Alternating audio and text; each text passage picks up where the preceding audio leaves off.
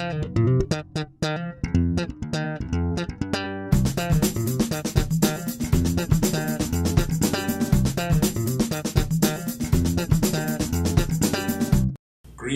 this is another gear review with Chris Martin of Nitrum Photography. Today I'm going to be talking about the Hoodman Loupe, and this is going to be a very short gear review. I've got some downtime in the hotel today, so I thought I'd bring this along with me, and I've wanted to review this on a video review for some time. It is on my website for the reviews page.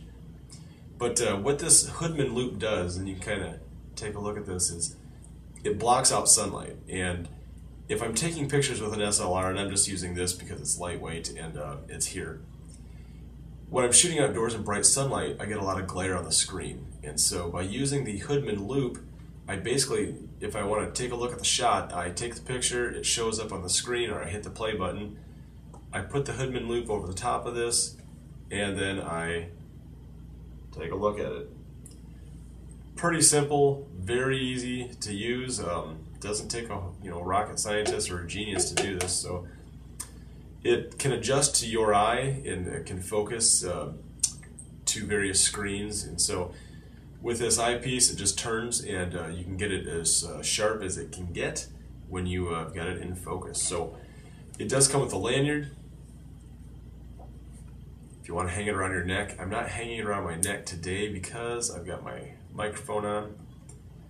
But essentially, whenever I'm shooting, I am constantly using this. And so even sometimes indoors, if I'm by a window and it's kind of glary or it's really bright and I can't get a good look at how the photo turned out, I'll put this over the top of the LCD screen. So other than that, the thing I didn't like about this is that it's 80 bucks. And so I think Hoodman could probably come down a little bit on this Loupe for price.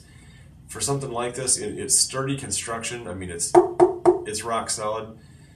I'd like to see it around that $40 price point. I could probably manage that a little bit more.